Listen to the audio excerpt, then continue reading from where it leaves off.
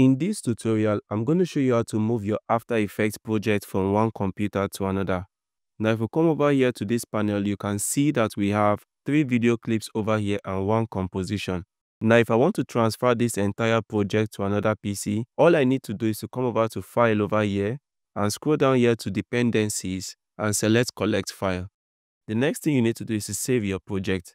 Now, leave your Collect Source Files at all. You don't want to miss any important clip, and select Review Collected Project in Explorer when finished and hit Collect. And this will automatically launch this window asking you to create a name. So I'm going to name this Transfer After Effects and set the location. I'm comfortable with it being exported to this location and hit Save. And once this is done, it's going to reveal the location where these files are saved. All you need to do is to select this arrow here to go back one step.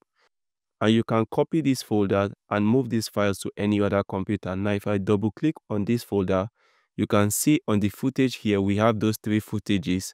And if I go back, you can see that we have that composition. Now, if you just double click on this composition on any PC, it's going to launch this After Effects projects.